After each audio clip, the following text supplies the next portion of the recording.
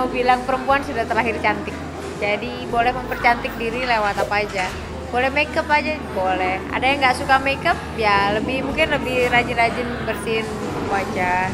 Sebenarnya makeup itu digunakan untuk membantu apa yang kurang dari wajah kita.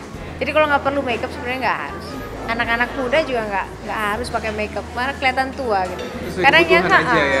Kadang-kadang yang udah umur banyak pengen kelihatan muda, kenapa yang masih anak-anak pengen kelihatan tua gitu. Jadi saya pikir ya harus sesuai kebutuhan. Jadi alat makeup itu membantu para wanita yang misalnya kurangnya di sini, matanya pengen agak belon, pakein eyeliner.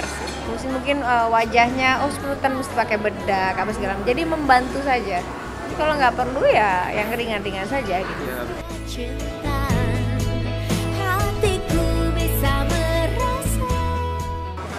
Oh ya, kebetulan gini nih, saya termasuk pemalas untuk merawat wajah. Pokoknya bentuk perawatan itu saya malas. Jadi dibandingkan teman-teman saya, mungkin saya satu yang termalas merawat, turun datang ke salon atau apa. Saya ke salon tuh gunting rambut, salon kuku ya, ngecat rambut sendiri. Saya kan udah mulai ubanan ya, gimana juga umur udah banyak gitu. Jadi mulai kalau udah 1 putih 2 ganggu banget. Sebenarnya juga nggak apa-apa, nggak ada yang masalahin, cuman kayaknya ganggu banget.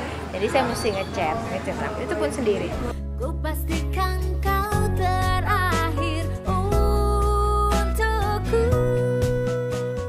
Mungkin gini nih, saya mungkin telat merawat wajah. Harusnya itu umur 30 tahun sudah mulai di maintenance gitu, mulai dirawat wajah gitu. Karena pada akhirnya setelah kayak saya gini, saya harus ngilangin, aduh muka saya udah kayak spruten, kayak misalnya udah mulai flek gitu, segala macam. Saya telat banget gitu.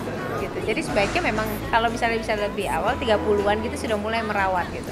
Kalau saya sekarang segini ya sudah, paling tidak jangan diperburuk lagi. Tidak perburuk itu jangan pakai krem sembarangan gitu.